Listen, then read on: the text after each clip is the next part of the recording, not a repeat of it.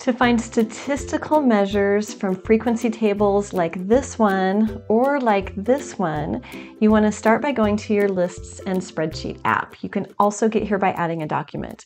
I'm at the home page, so I'm going to just tab down until I get to that Lists and Spreadsheet app, and then click on Enter. You can click the center button of your touchpad.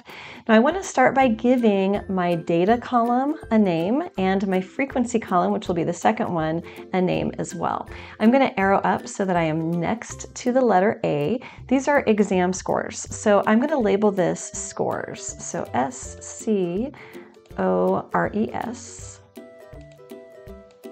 And then enter. I'm going to arrow over and up so I am next to the letter B, and these are going to be my frequencies. Now I can't type in frequency, the calculator will give me an error, so instead I'm going to type in FREQ to label my frequencies.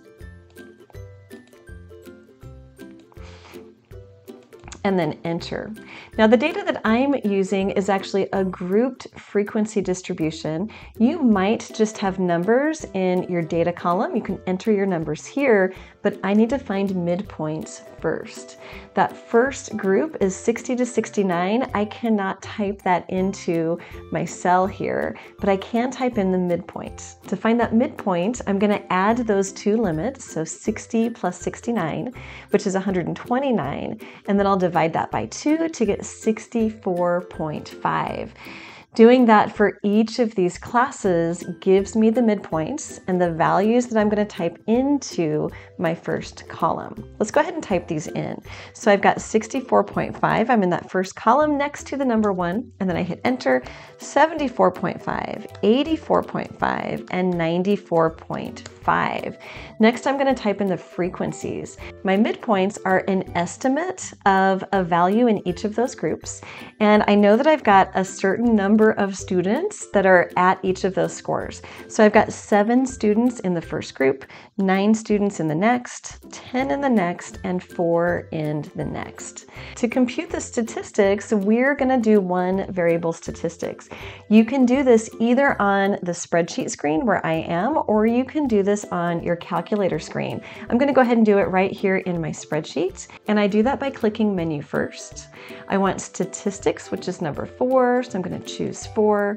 I do want stat calculation, so I hit 1, and then 1 variable statistics, so I hit 1 again. It asks me for the number of lists, and by lists, it means variables. We really just have a single variable here, and those are the exam scores. So I'm going to leave the number of lists at 1, and I'm going to just hit enter.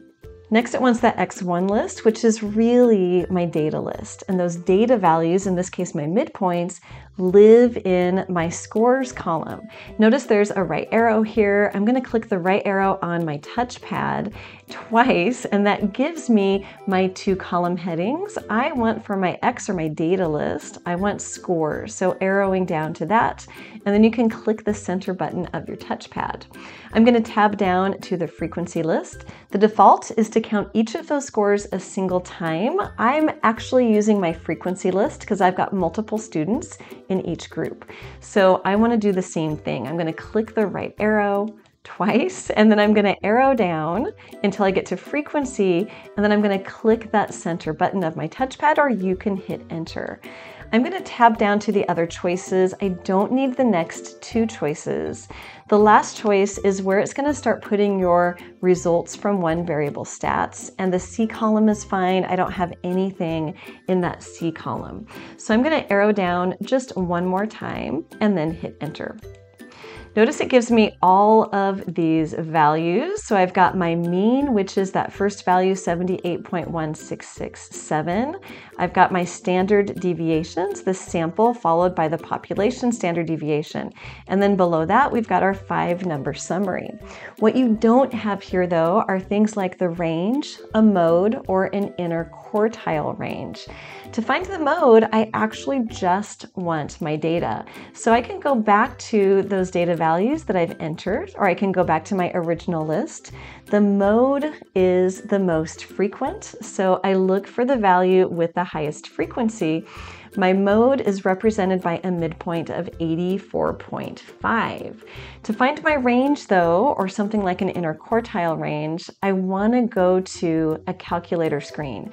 So I'm going to add another page here, clicking Control and then that plus page button, and we're going to add a calculator, so number 1 here.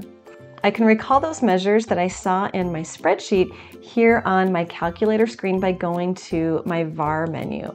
You'll notice there are lots and lots of things here. Say we wanted that quartile 1, I can hit enter, and then I've got that 74.5. I can also do something like an interquartile range. That would be quartile 3 minus quartile 1.